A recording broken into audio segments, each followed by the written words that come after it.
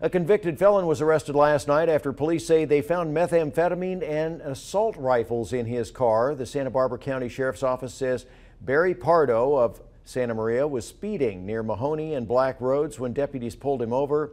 When they searched his car, authorities say they found a meth pipe, an assault rifle without a serial number, plus a small caliber rifle and 2 large capacity AR-15 style magazines.